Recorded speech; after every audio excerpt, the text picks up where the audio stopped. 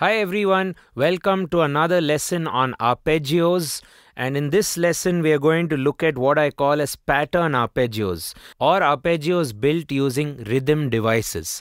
In this lesson we are going to basically look at a time feel or the way the beat is divided. The beat could be divided by 2 units, by 3 units or by 4 units, and then we look at the entire division system, create a permutation, and that becomes an arpeggio. Okay, I'm going to break this down step by step for you, and this is part of an entire series which we are doing on how to make arpeggios sound unique, cool, refreshing, and original, if you will. Right, so we have 4 chords in this lesson. I've used these chords in other videos as well. We have E minor, we have G major, D major, and finally A major, part of a Dorian progression, if you will, very epic rock sounding,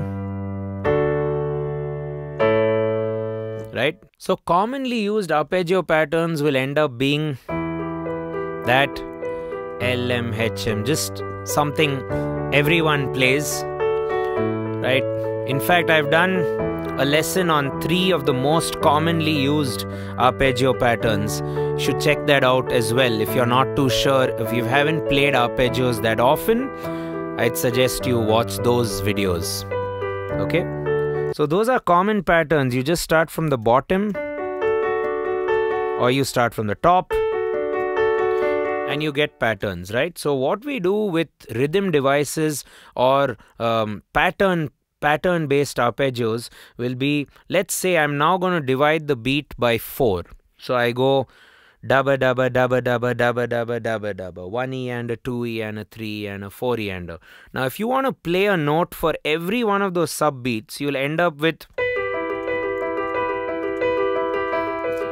which is very common, it's very redundant, and everyone plays this, right? If you, yeah, it's not very unique. So 1 E and a 2 E and a doesn't, you can just sort of clear the way or cut through the bushes, if you will, by not playing one of those subbeats. Maybe I would like to cut off the E of the bar.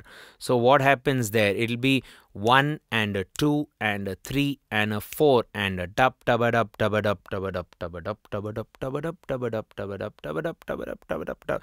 So you essentially need to keep that pattern going. So we've taken a beat 1, knocked off the E. So what was once 1 E and a 2 E and a 3 E and a 4 E and a will now be 1 and a 2 and a 3 and a 4 and a, where the E is silent. So what was once all the divisions played can now be 1 E and a 2 E and so it creates a very interesting groove. I would perhaps call this like a gallop rhythm, right? Dum dum. I can imagine a medieval movie where someone's on a horse and galloping. So you go,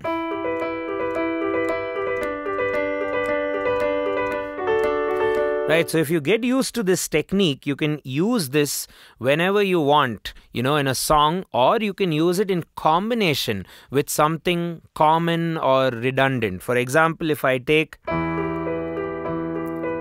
that, which is common, which is just what we play, combine that with the gallop. Gallop.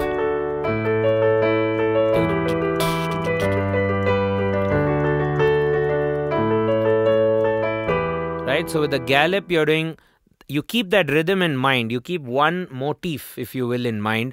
Tup tubba dup tubba dup tubba dup tubba dup tubba dup tubba dup tubba dup. Either play that sounds quite interesting on its own, or combine it with something else. You would combine it with something like the original commonly used pattern, or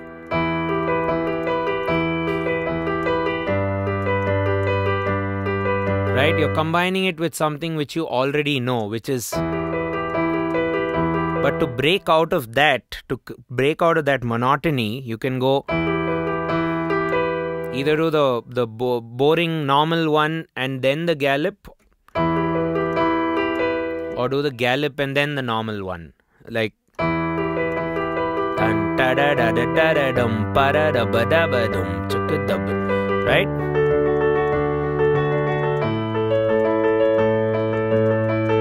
And there are so many rhythms you can do, right? There are a lot of permutations. It's just you have to ask yourself the question where to play and where to not play. So for example, if I want to create an arpeggio phrase by not playing the one itself, right?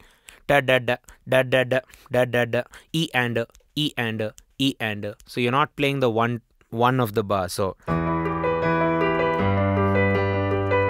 I like that. Because anyway, the 1, 2, 3, 4 could come from the bass, from the left hand. It creates a nice complement between the two hands. Also, it gives the music a lot more air to breathe, as opposed to playing something like da da da da da da da da. Sounds very machine gun like. So you could again combine that rhythmic phrase da da da da da da with the everything or the common one.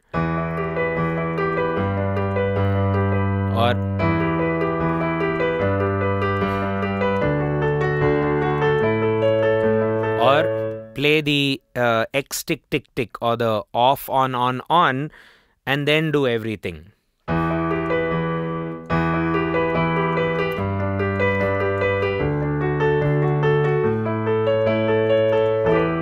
Okay.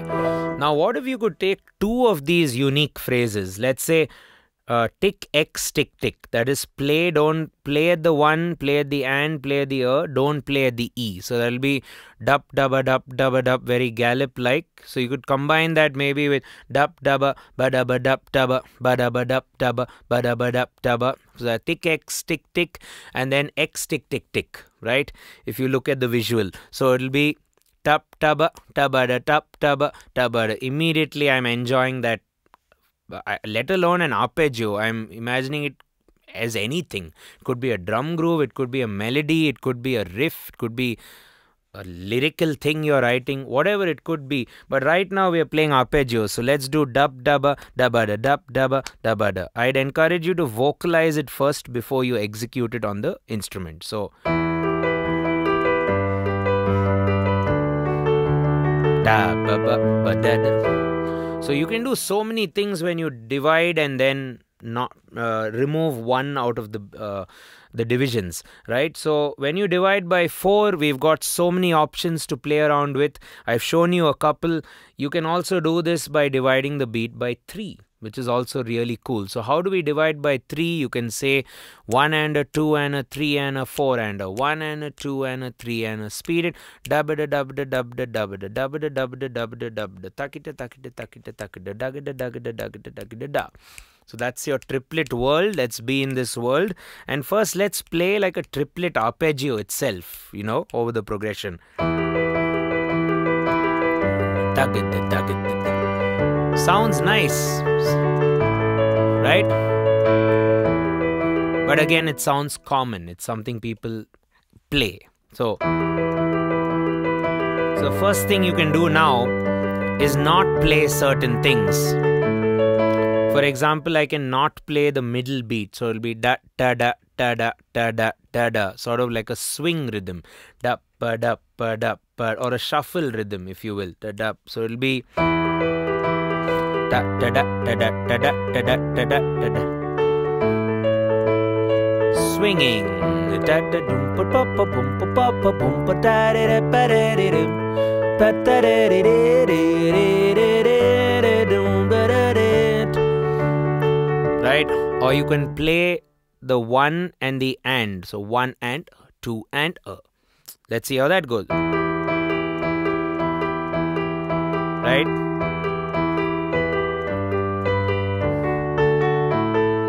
On its own, it may sound a bit confusing, but then if you combine it with a few other rhythms, like maybe the swing, dappa-da-da, dappa-da-da, dappa-da-da, dappa-da. What did I do there? Tick X, tick, tick, tick X. So that'll be...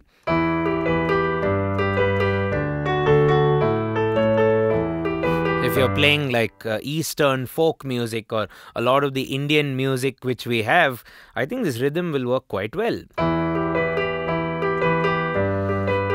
So, tick X, tick, tick, tick, X, right? Or feel it. Once you've mapped it out, feel the rhythm.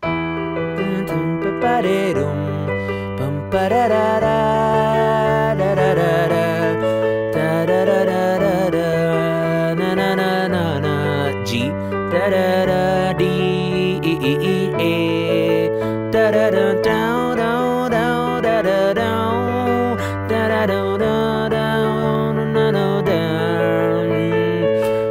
right? Of course, I'm getting carried away, but you get the idea. The whole thing is get two of these permutations together, two unique rhythmic devices like tick X tick meets tick tick X, or else do tick X tick meets tick tick tick meets everything, the normal version. Something like that.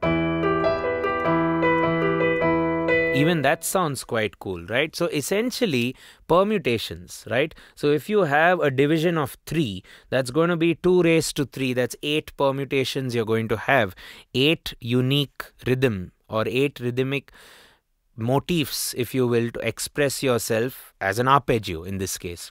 If you divide by 4, you have a lot more. You have 16 permutations, of which a few are going to be really simple and maybe boring, but there will be a lot of interesting rhythms you can create using this. So rhythmic devices or pattern-based arpeggios, again in a nutshell, let's recap.